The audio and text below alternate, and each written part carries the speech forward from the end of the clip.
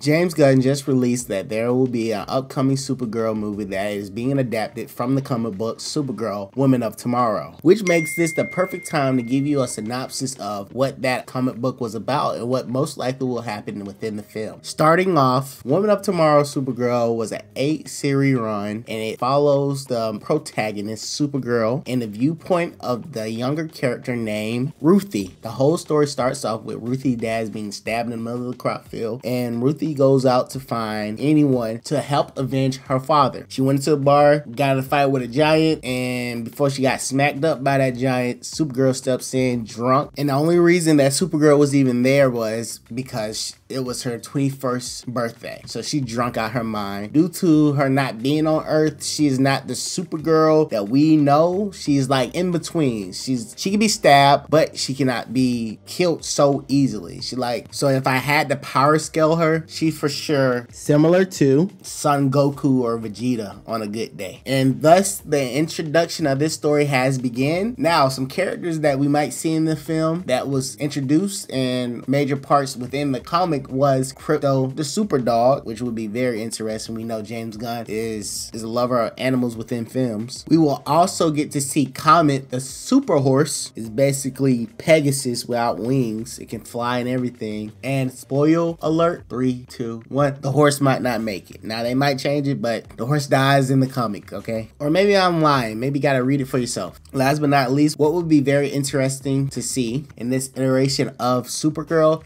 is the character herself. What we see on TV on the CW Supergirl is the bubbly, joyful, living the American dream, soaking up all our good radiation from the sun version of Supergirl. But this Supergirl is more inspired by Guardians of the Galaxy, which I'm glad that Peter Gunn is at the helm of. This is based in outer space, and Supergirl travels to planet, helping people, but along the journey, she discovers some questions that she has about herself, which is, do everybody deserve a second chance? What's the meaning of life? Is there any good in this world? And through the adventures with her and Ruthie, they help each other find the answer to that.